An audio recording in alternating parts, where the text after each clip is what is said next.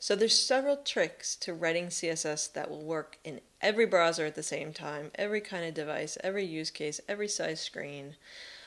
One of them is to understand what kinds of obstacles you might have. What browsers support which properties or which values to which CSS properties. Having that information can help you figure out exactly how to best write your code. So let's look at some resources to find out what's going on with these properties, what's supported, what's not supported. Of course, one that is super popular in our industry and very common is Can I Use? So here I am at caniuse.com, and I've typed into the search here, can I use border radius? Let's look this up.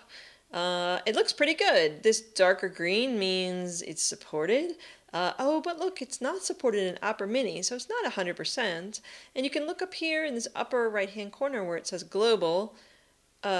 In July 2017, it's 94.58%. So it's not 100%, even though border radius has been out for quite a long time, over 10 years, well over 10 years now.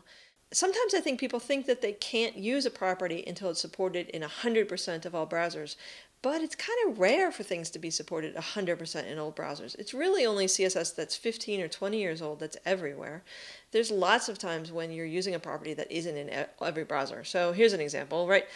But let's also look at, here we can click Show All, and it will show us more browsers, because those browsers that were visible are not the only ones. There's a bunch of others, the QQ browser, the Baidu browser, the Samsung Internet browser, the UC browser for Android. You want to pay attention to some of these others too. And it goes further back in time. So we can see that while IE 10 and 11 is supported, IE 6, 7, and 8 is not supported. So maybe you have, you want to think through what's going to happen in these browsers. We can also click down here where there are these tabs, and we can see a list of issues. What kinds of bugs maybe does this property have?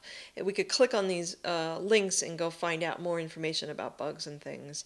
Also, we can go to resources, which will take us a shortcut to the specification where this property was defined, some other kinds of helpful resources that perhaps are things that people recommend checking out, more information to find out more about how this is going to work. Let's look here. You can see that there's a usage relative and a date relative way to look at this. Right now we're with currently aligned, and you can see it's just kind of every browser is a box. And they seem to each have like the same amount of weight as each other, the same amount of importance to each other. But we can click on usage relative, and now the boxes change size. So the browsers that have a lot of market share have big boxes, and the browsers that have not very much market share have tiny boxes. Like here, you can see IE, I guess it's IE 8. Hardly anybody is using IE 8 anymore. Globally, it's at 0.32%. Where Opera Mini, perhaps your company, you talk a lot about IE, actually IE is being used by fewer and fewer and fewer people, and there's other browsers that are way more popular that are important to think about. In this case, Opera Mini, it's at 3%. So if you're going to worry about somebody not supporting border radius, I'd worry about Opera Mini. Usage relative can really help frame the perspective on what's important. Also here, date relative can be very interesting. You can kind of look at when did it land in browsers, and how long has it been. We can look over here at something like grid layout, and let's look at the date relative. We can see that it was basically in no browsers, and then suddenly it's in a whole bunch of browsers. Well, what happened? Oh, that's March 2017 when all these browsers shipped it kind of all at the same time. It can be a good way, especially if you're trying to do research on a property and understand when it arrived. Date relative can be fun. The other thing is, these numbers, I've been throwing out these numbers, like the 94%, or if we go over to grid, let's look at the page for CSS grid layout. We can see that there are quite a few browsers that don't have it, like Samsung Internet browser and the UC browser. So globally, it's at 70% if you include the old versions that are in IE and Edge, the prefix versions, or if you don't, it's at 65%. But that doesn't mean that 65% of your users have it. That means 65% of all people on the internet everywhere. But maybe your project isn't for the entire globe equally. Maybe it's more focused in a particular region, in particular countries. So you can go under here, under settings, and you can change what's going on here. You can say, oh, I want to look at the stats for France. Our site's very popular in France, so let's look at the stats according to France. And you can see how they might be different. Or type in your country, type in the countries where your site is being used. You can also, if you're using Google Analytics, you can hook up your company's or your project's personal Google Analytics.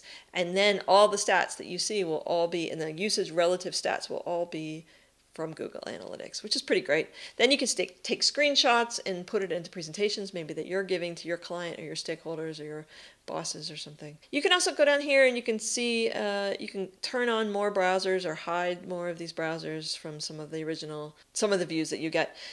You can also switch the colors where it says accessible colors.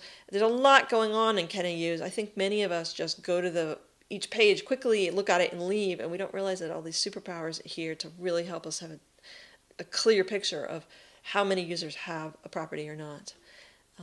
All of these percents, though, whether you're focused on one country or you're focused on the global market, they may or may not actually be completely accurate. This data is coming from StatsCounter.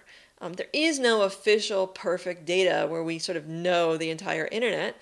The data is coming from somebody, some company that's collecting that data. Can I Use uses StatsCounter. It maybe is the best, the closest that we have to knowing what's going on with the world, but it's not completely perfect. Like I said, your own Google Analytics are going to be more accurate for you, but if you want to know what's going on globally, StatsCounter is where that data is coming from. So Can I Use has a tremendous amount of information, but it doesn't have all the detail that sometimes we need. There are many properties where the property as a whole is supported by browsers, but maybe there's a new thing, maybe there's a couple new values that are being added to that spec, and those are not fully supported. So sometimes Can I Use says like, oh, everything about writing modes is supported, but oh, sideways text orientation sideways, or writing mode sideways, LR, writing mode sideways, RL, isn't fully supported. But there's no detail in Can I Use about that. So a good place to go when you need more detail is MDN.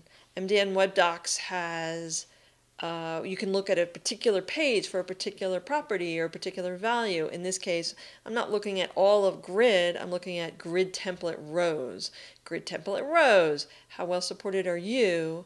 And I can come down here to browser compatibility. I can see this little chart. It's not as pretty as Can I Use, but it will give us the information, and we can see which browser versions it is that supports a feature. Super helpful, kind of detailed, but sometimes you really need that kind of detail. The other thing is that many different browser makers themselves have websites where you can look up properties, not only what is supported perhaps in their browsers already, but see the roadmap for what it is that they're working on next, what it is that they just ship. So let's take a look at the one for Chrome. We can see here, look at just the CSS properties, and you can see here I've opened up the one for exclusions. CSS exclusions, what's up with that? Are people thinking about it? You can dig into it if you want. I know the team at Microsoft working on Microsoft Edge has worked pretty hard to keep their platform status up to date and to constantly have information here about what's going on. For example, if you want to know what's happening with Grid, it's prefixed in Edge and IE. That's the original version of the specification. Grid Update has just recently gone from in progress to preview. It's now, they think, mostly done, and it's in the preview version of Microsoft Edge. Here's a place I can find that out. That's not on Can I Use, but it's here for you to look up. There's a WebKit status page where we can also look up CSS features and find out what's being considered, what's being worked on. Firefox, Mozilla, we have a Firefox platform status page. Same thing. We can look up CSS. What CSS properties are being worked on next? Which ones landed most recently? I don't know that everything is here. I feel like I have in the back of my mind things that I know are being worked on that I don't see on this list. But with any of these websites, you could always dig further into the bug ticket world for any of these vendors. In this case, you could go to Bugzilla for Mozilla and look up anything if you want to really go down a rabbit hole and find out what's going on with a very particular thing. See whether or not a bug has been filed. Maybe there's a bug in the browser. It doesn't happen very often, but it does happen.